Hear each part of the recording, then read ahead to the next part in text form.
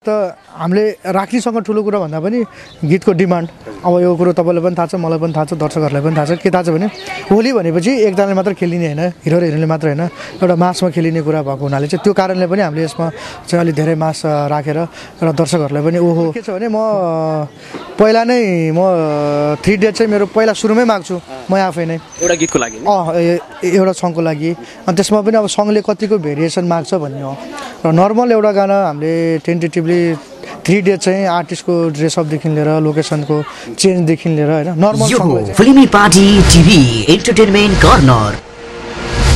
नमस्कार, फिल्मीपाटी टिभी हेरेर बस्नुहुने सम्पूर्ण तपाईमा हार्दिक स्वागत छ।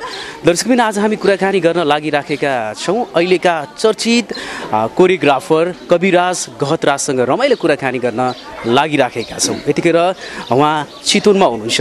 सौरामा नेपाली कथानक चलचित्र बटरफ्लाईको धमाधम छायाङ्कन भइराखेको छ र अहिले गीतको छायाङ्कन भइराखेको छ। हामीले उहाँलाई पाएका छौं। हामी रमाइलो कुराकानी गर्न लागिराखेका छौं। कविजी, यहाँलाई हार्दिक स्वागत छ फिल्मीपाटी टिभीमा। थ्यांक यू, धन्यवाद। आराम हुनुहुन्छ नि? एकदम। चितवनमा हुनुहुन्छ है? चितवनमा अलिकति जाडो महिनामा चितवनमा आउँदा राम्रो हो, अलिकति गर्मी हुन्छ हैन? गर्मी छ। गर्मी छ, एकदम माहौल एकदम तातिरहेको छ हैन? माहौल तातिराखेको छ। झन् यो बटरफ्लाईको यो होलीको गीतले झन् माहौल तताएको छ है? माहौल एकदमै तातेको छ। अब होली सङ भन्नेबित्तिकै माहौल त आफैमा तातिने पनि भयो। अर्को अनि त्यसमा पनि अर्को कुरा अब यसपालिको होलीमा यो गाना हामीले रिलिज गर्ने टार्गेटले जति हामी माहौल तातेका छौँ अब हाम्रो दर्शकवृन्दलाई पनि त्यति नै माहौल तताउने तरिकाले भिजुअल र गाना चाहिँ प्रेजेन्ट गर्ने भन्ने हाम्रो सोचाइ छ। र हामी त तातेका छौँ अहिले, जहाँसम्म लाग्छ यो गानाको रिलिजपछि उहाँहरू पनि तातिनुहुन्छ कि? हामीले त्यहाँ एकछिन हेऱ्यौँ है, त्यो डान्स हेऱ्यौँ। यो 50-60 जनाभन्दा बढी कोरसहरूलाई नचाउनु भएको छ है। यो गीत होली त हो, अवश्य होलीको गीतै हो होइन? कस्तो किसिमको गीत छ? यो काम गर्न कतिको गाह्रो अप्ठ्यारो भएको छ? कोरस नै चाहिने हो या हिरो हिरोइनलाई नै नचाएको भए हुन्थ्यो? बताइदिनुहोस् न, खास के हो? होइन, यस्तो हामी नर्मल्ली के बुझ्नु पनि जरुरी छ भने एक त होली सङ भन्नेबित्तिकै आफैमा चाहिँ अझ धेरै चाहिन्छ, अझ धेरै डान्सरहरू चाहिन्छ, अझ धेरै मान्छेहरू चाहिन्छ भन्ने हो। किनकि हाम्रो होली चाहिँ हामीले 1-2 जनाले मात्र नमनाइकन एउटा आम हामी जति पनि नेपालीहरू छौँ सबैले मनाउने भएको हुनाले चाहिँ त्यो कारणले पनि हामीले चाहिँ ग्रुपहरू राख्ने जरुरी पनि हो।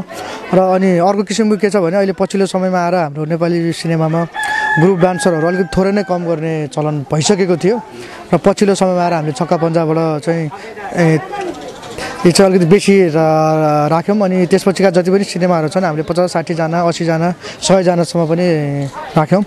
अनि एउटा कुरो के हो भने एक त हामीले राख्नेसँग ठुलो कुरा भन्दा पनि गीतको डिमान्ड अब यो कुरो तपाईलाई पनि थाहा छ मलाई पनि थाहा छ दर्शकहरुलाई पनि थाहा छ के थाहा छ भने होली भनेपछि एकजनाले मात्र खेलिने हैन हिरो र हिरोइनले मात्र हैन एउटा मासमा खेलिने कुरा भएको हुनाले चाहिँ त्यो कारणले पनि हामीले यसमा चाहिँ अलि धेरै मास राखेर र दर्शकहरुलाई पनि ओहो उहाँहरूले राम्रो मेहनत गर्नुभएको रहेछ, नेपाली सिनेमालाई नि यो लेभलसम्म दिनुहुने रहेछ भन्ने सोच होस् भनेर चाहिँ एक त गीत पनि अलिकति आफैमै हेभी छ अनि सिचुएसन पनि अलिकति हेभी भएको हुनाले चाहिँ ठिकै छ यसमा मेहनत पनि गरौँ ग्रुपहरू पनि राखौँ न भन्ने त्यो अनुसारले चाहिँ हामीले यसमा मासहरू चाहिँ अलिक धेरै राखेका हौँ।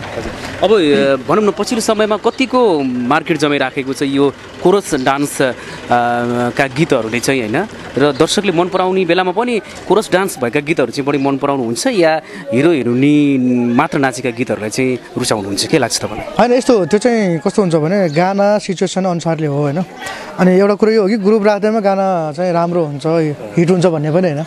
गाना ग्रुप नराखेका गाना पनि हाम्रा गानाहरू धेरै हिट भएका छन् र ग्रुप राखेका पनि हिट चाहिँ भएका छन्। यति मात्र हो कि सिचुएसनले के डिमान्ड गरेको छ अनि गानाले कतिको डिमान्ड गर्छ। अनि हाम्रो एउटा फिल्म सङ भएको हुनाले चाहिँ फिल्मको कुन सिचुएसनमा गाना आएको छ भन्ने कुरा हामीले धेरै नै सोच्नुपर्ने हुन्छ होइन? अनि हामीले चाहिँ प्रायः ग्रुप राख्ने बेला चाहिँ सिचुएसन अनुसारले सिचुएसनले कतिको डिमान्ड गरेको छ भनेर सोच्छौँ। यदि सिचुएसनको डिमान्ड छ भनेपछि हामी ग्रुपहरू पनि राम्रो राख्छौँ। अब सिचुएसनको डिमान्डै छैन भने त्यसमा जबरजस्ती गरेर राम्रो हुने पनि होइन। अनि त्यो भएको हुनाले चाहिँ यस्तो छ हाम्रो हरेक गानामा ग्रुप राख्नुपर्छ भन्ने पनि होइन, त्यो ग्रुपले अब डिमान्ड गरेको अनुसारले चाहिँ हामी ग्रुपहरू राख्ने हो। यो कति दिनको सेड्युल हो यो होली गीतको? हामी सेड्युल चाहिँ 3 डेजको हो। अब सायद त्योभन्दा लम्बिन पनि सक्छ होइन? 3 डेजभन्दा घटे चाहिँ हुँदैन। अब हेरौँ तालमेल राम्रैसँग मिल्यो भने चाहिँ 3 डेज। कतिपयले भनौँ न निर्माता निर्देशकले एउटा भन्दै आएका छन् होइन? र मैले तपाईँलाई प्रश्न राखिरहेँ होइन? कविराजले चाहिँ भनौँ न भनेको टाइमभन्दा केही दिन बढी नै भनौँ न टाइम लाग्छ उहाँलाई चाहिँ यो डान्सको जिम्मा दियो भने भन्छ। खास किन होला? होइन यो चाहिँ मैले आज तपाईँको मुखबाट फर्स्ट टाइम सुनेको हो होइन एउटा कुरो के छ भने म पहिला नै म 3 डेज चाहिँ मेरो पहिला सुरुमै माग्छु म आफै नै एउटा गीतको लागि एउटा सङको लागि अनि त्यसमा पनि अब सङले कतिको भेरिएसन माग्छ भन्ने हो र नर्मल एउटा गाना हामीले टेन्टेटिभली 3 डेज चाहिँ आर्टिस्टको ड्रेसअपदेखि लिएर लोकेसनको चेन्जदेखि लिएर होइन नर्मल सङलाई चाहिँ हामी 3 डेज हामीले छुट्याउनै पर्छ नि त्यो जरुरी पनि हो यदि हामीले सबै इक्विपमेन्ट्सहरू युज गर्छौँ भने त्यसबाहेक अब इक्विपमेन्ट्सहरू त्यति युज गर्दैनौँ अब कुनै सिचुएसन स्याड सङ छ कुनै के छ एउटै रुममा सक्नुहुन्छ भने त्यो हामीले एक दिनमा पनि सकाउँछौँ तर सिचुएसन वाइज अनि तपाईँको हामीले कतिवटा चाहिँ सिन चेन्ज गरेर गर्ने हो होइन त्यो गीतले कतिकोसम्म हामीले राम्रो दिने होइन कतिकोसम्म लेभलको बनाउने भन्ने कुराकानी हुन्छ र यो कुरामा चाहिँ मलाई के लाग्छ भने सकभर हामीले नेपालीमा हुने जस्तो अब हामीले इन्डियन जस्तो खोज्ने पनि होइन उहाँहरूको जति हामीले उहाँहरूले यति दिन लगाए हामी त्यति दिन लाउँछौँ भन्ने पनि होइन नेपाली परिवेशमा नेपाली खर्चले कतिसम्म धान्छ र कतिसम्म डिमान्ड लेभल गर्दाखेरि हामीले राम्रो दिन सक्छौँ भन्ने हेतुले जहाँसम्म लाग्छ 3 दिन 4 दिन भने चाहिँ नर्मल हो एउटा सिनेमाको लागि त्यसको लागि चाहिँ मलाई धेरै दिन जस्तो चाहिँ लाग्दैन ठिक छ ओके अब प्रियङ्काजी आर्यनजीले कस्तो काम गर्नुभएको छ कतिको गाह्रो भइराखेको छ उहाँले नचाउने होइन यस्तो प्रियङ्काजीसँग त मेरो म्याक्सिमम काम भइसकेको छ हाम्रो ट्युनिङ पनि राम्रो मिल्छ होइन त्यो भएको हुनाले प्रियङ्काजीसँग धेरै सजिलो हुन्छ मलाई काम गर्नको लागि अब आर्यनजीसँग चाहिँ मेरो फर्स्ट टाइम काम हो अब फर्स्ट टाइम काम हेरे अनुसारले उहाँले पनि अब एकदम राम्रै तरिकाले काम गर्नुभएको छ अब हेरौँ भोलि पछि पनि राम्रै गर्नुहुन्छ भन्ने लागेको छ अनि जहाँसम्म लाग्छ यसबाट चाहिँ उहाँले राम्रै गर्नुभएको छ उहाँले आफ्नो सक्दो दिनुभएको छ होइन अनि मैले पनि उहाँलाई राम्रै तरिकाले गराउन प्रयास गरेको छु जहाँसम्म लाग्छ नराम्रो हुँदैन राम्रै हुनुपर्ने अब आउँदा दिनहरूमा भनौँ न कुन सिनेमाको काम गर्दै हुनुहुन्छ अब अहिले भर्खरै हालसालै सकाएको चाहिँ तिमीसँग भन्ने सिनेमा मङ्गलम तिमी हुन्छौ जहाँ जहाँ र हाम्रो सबीर श्रेष्ठको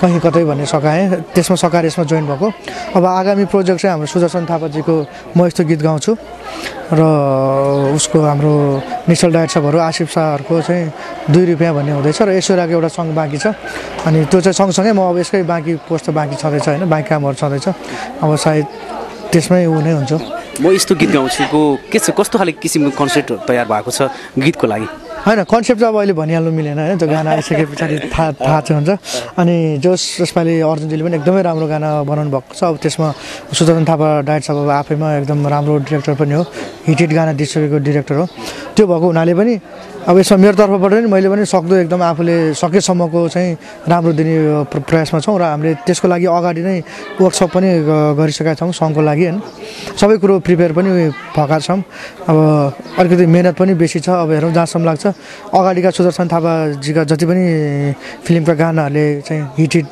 भएको थियो सिनेमा नि हिटै भएको थियो यसपालि पनि मलाई जहाँसम्म लाग्छ हाम्रो प्रयास चाहिँ खेर जाँदैन अब त्यही लेभलको आउँदैछ त्यो चाहिँ भन्दा अझ हामीले केही माथि चाहिँ माथिल्लो लेभलमा सोचेका छौँ अब हेरौँ त्यो त आइसके पछाडि थाहा चाहिँ हुन्छ होइन तर हामीले अब यसपालि राम्रै सोचेका छौँ हेरौँ कतिसम्म सफल हुन्छ राम्रो गर्दै जानु होला होइन अन्तिममा फिल्मी पार्टी टिभी हेरेर बस्नुहुने तपाईँका फ्यानहरू तपाईँका दर्शकहरू होइन अब तपाईँले काम गरेका भनौँ न सिनेमा अनि त्यो गीतहरू हुन्छ नि त्यो गीतलाई धेरै दर्शकले रुचाउनुहुन्छ तारिफ गर्नुहुन्छ ओहो यो भनौँ न डान्स डाइरेक्टर को होला भनेर चाहिँ भनौँ न धेरै तारिफ गर्नुहुन्छ त्यस्ता दर्शकले के भन्न चाहनुहुन्छ म दर्शकलाई के भन्न चाहन्छु भने तपाईँहरूको मायाले म आज यो स्थानसम्म पुगेको छु तपाईँहरूको लागि म एकदम मेहनत गरिरहेको छु तपाईँहरूले पनि मलाई माया एकदमै गरिरहनु भएको छ म यति भन्न चाहन्छु कि नेपाली सिनेमामा मैले सक्दो प्रयास र हजुरहरूलाई मनपर्ने कोरियोग्राफी र हजुरहरूले हेर्दा आँखा नबिजाउने टाइपको चाहिँ म अझ मेहनत गर्छु भनेर सोचेको छु र हाम्रो यो च्यानललाई म यो फिल्मी पार्टी टिभीलाई मन पराइदिनु भएको छ मलाई पनि मन पराइदिनु भएको छ त्यसको लागि धेरै धेरै धन्यवाद र मलाई मात्र नभएकोमा समग्रमा सम्पूर्ण नेपाली फिल्मलाई नै माया गरिदिनु हुन विनम्र अनुरोध गर्दछु हस् thank you so much thank you